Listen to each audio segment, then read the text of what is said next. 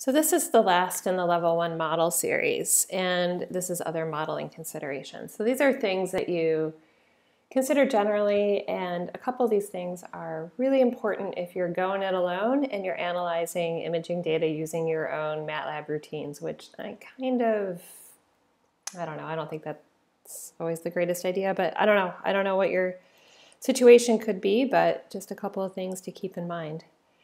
So make sure you're ready. Remember the canonical HRF. Also, do you remember what collinearity is?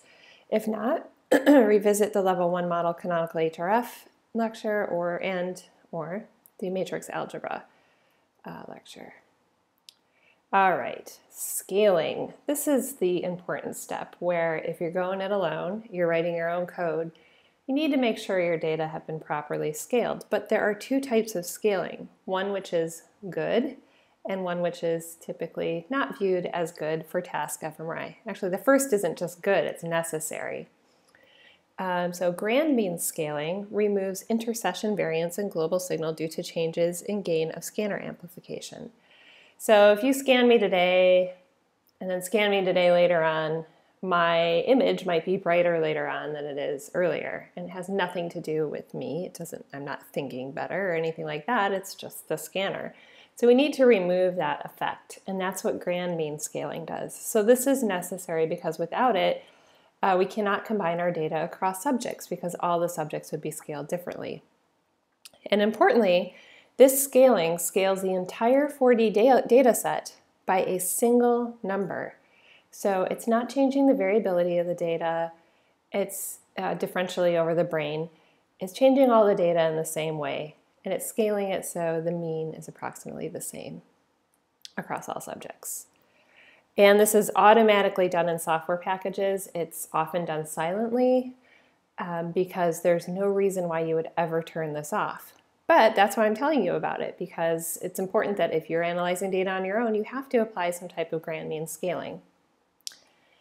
Now, the other scaling is proportional scaling, or sometimes it's also called intensity normalization. This is different because instead of scaling all of your 4D data set at once, it scales each volume of the 4D data set separately so that all of your time points have the same mean. So in other words, if you have 200 time points, you can think of this as having 200 3D volumes, correct?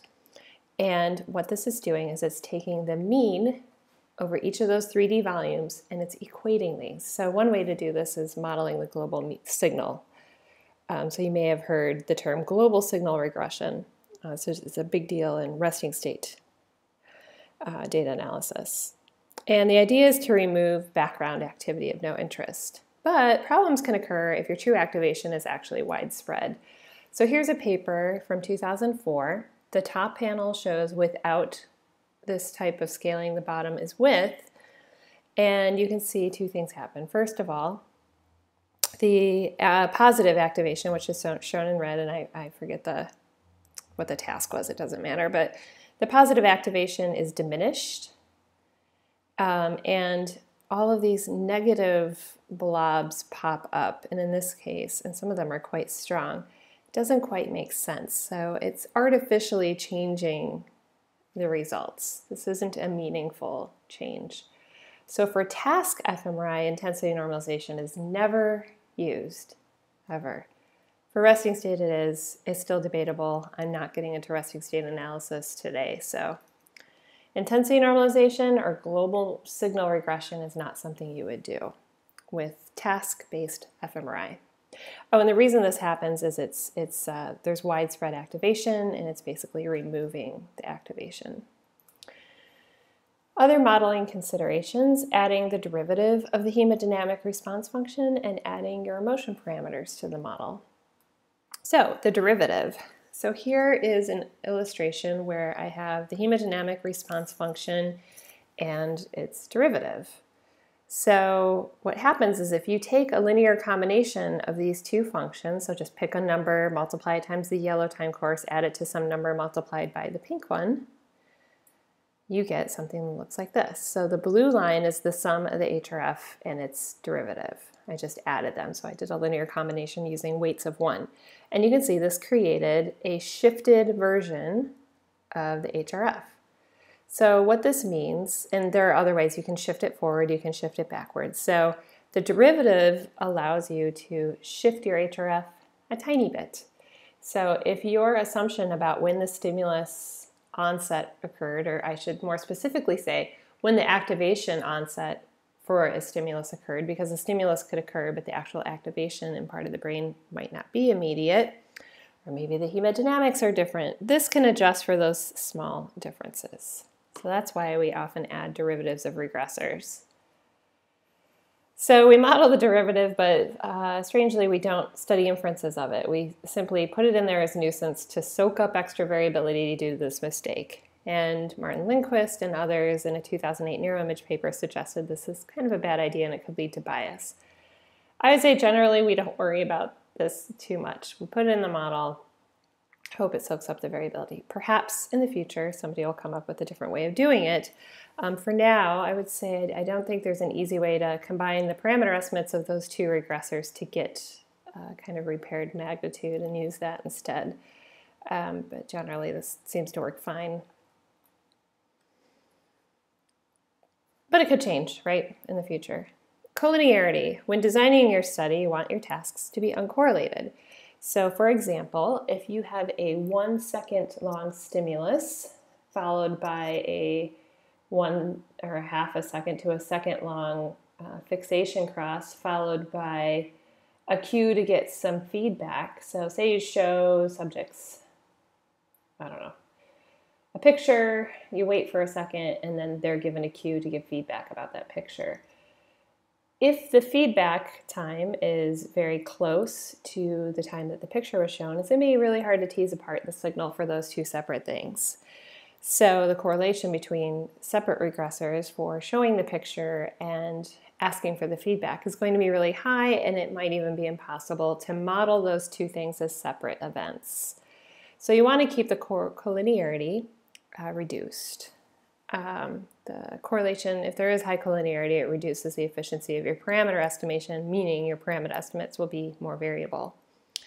And it can flip the signs, but I'm not too worried about that. That'll come out in the wash in your group analysis, but it kills your power is what happens. I will talk about efficiency in an entire lecture much later on, which is directly related to this. It's basically a tool you can use to make sure your collinearity isn't bad. So why is this a problem? So in this cartoon example, I have a perfect collinearity, and I've done the multiplication out, and you can see that, what do we have here? All the subjects, this is basically two-group analysis. We have 3 subjects here, 3 subjects here from group 2, 3 from group 1, and this is saying, and it's a perfect model, there's no error. Beta 1 plus beta 2 has to be set to 12. So in our minimization, we're trying to find beta 1 and beta 2 such that the sum is equal to 12. Well, I could use 10 and 2. I could use 12 and negative 2. I could use 7 and 5. And I could go on forever. So there is not there's an infinite number of solutions to this problem. So this is perfect collinearity. It's related to when you have high collinearity. It's kind of a similar issue. So more on this later. As I said, I'll spend a whole lecture on this. Right. In orthogonalization, sometimes people use this and they say they fixed it. That doesn't work. And I'll have a whole other thing on orthogonalization. I have a whole paper on it, actually, a recent paper. That's it. So make sure you understand the 2 scaling approaches, which is good, which is bad, and by good I actually should say which one is highly necessary and which one is not good to use on task fMRI. And just know what the derivative does. And are we doing the perfect thing by adding it? I don't know. It's definitely at least picking up the extra variability, but maybe that could be improved. We'll see. Great. Have a great day.